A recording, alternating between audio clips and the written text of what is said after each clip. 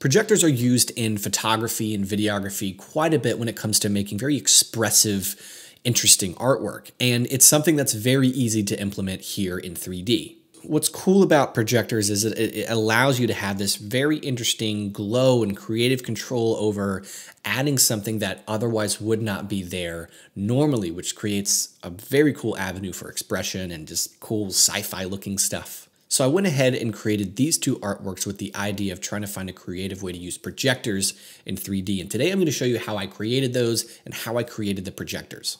Now, before we go on, if you're a RealTime Materials user, I just added a bunch of new materials in the add-on. You can go over to Blender Market and check those out. They're available now. Go ahead and uninstall the old version, reinstall the new version, including the asset browser version if you like to use that. A bunch of really cool wood materials, some concrete, some metal, some really cool stuff there with a lot of control on those. And again, updates are totally free. If you want to get the add-on, you can check that out as well. That's going to be linked in the description, and we will continue onto the projectors. All right, so the first thing I did was I just ran into Blender and started quickly creating a lot of different assets. Very simple geometry.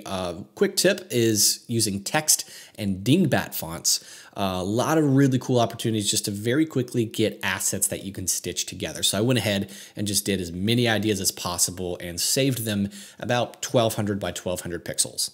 And composition, creative tip on creating the assets, kind of if you're arraying them, make them more spaced out. I found those to look better on the projectors than much really close together assets. Next, I went into Premiere and I stitched them all together. If you don't have Premiere, use Blender's sequence editor. It's free and relatively easy to learn how to use. I made each clip about half a second long each, makes a very quick edit, makes it look very cool. Now, let me show you how to create the projector that we're going to be using in these artworks.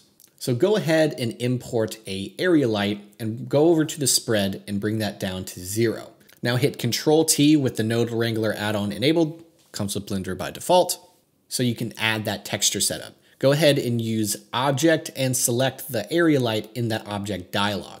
Now make sure you know how many frames long your animation is. In my case, it's about 126 frames long. Then go ahead and specify those frames in the image texture, click on cyclic and auto refresh and use clip. And then in the mapping node, go ahead and center out your video however you want it to be. You can also use this node setup to use the image texture as kind of a mask, so you can either reveal other videos or use it just to create different colors with an emission node. It gives you more control so you're not kind of beholden to the one color you picked when you were creating the assets. Now the easy part is over. Creating the projector, that's easy, but figuring out how to use these projectors in a really cool way, that's a bit more difficult. So for this first artwork, I used a lot of those portraits that I was using in my R&D research as my inspiration for this. So I went ahead and purchased this model on CG Trader. That's going to be linked in the description. I'm not great with character modeling, so I went ahead and just got something that was relatively photorealistic right off the bat. I imported that into Blender, and then I also pasted my projector into Blender. You can actually copy from one project file and paste into another. That's why I said kind of save that file. And then I went ahead and positioned it how I wanted on the face and part of the body. Makes a really cool composition. First, I went ahead and added some volume. You don't need the volume, especially if your computer really can't handle it, but if you're fine waiting on some render times, it's gonna create a really cool effect. Then I also created a really bright key light, made it really specific, and then made a much bigger area light to fill out those shadows. And by key light, the key light is an area light. I just called it that. Don't get confused on the titles. It just means it's very specific and bright, creating a really cool silhouette. I wanted to create just kind of a sci-fi look. So I went ahead and got a plane, made it metallic, no roughness. Essentially, I made a mirror, and then I just kind of rotated it till I liked how weird it created the composition. Just kind of made it other, not natural, and photorealism is not the prompt here. So let's make it cool. Then I went ahead and rendered it, and we are done.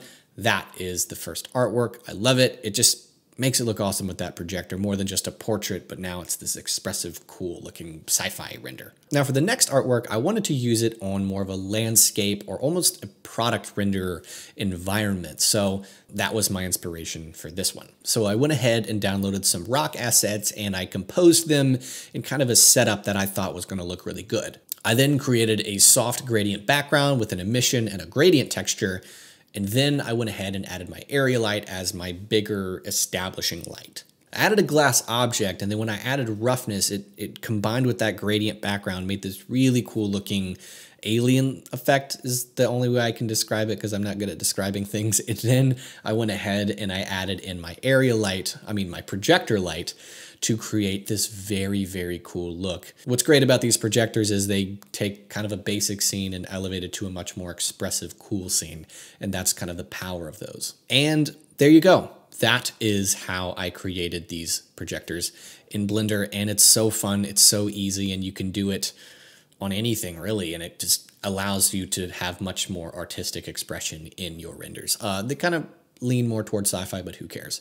But thank you guys for watching. I hope this unlocked another creative outlet for you in Blender, or even if you're using other programs, this idea kind of continues. So thank you for watching. Again, if you want to check out RealTime Materials and get that update, that is going to be linked in the description, and I'll see you guys in the next tutorial.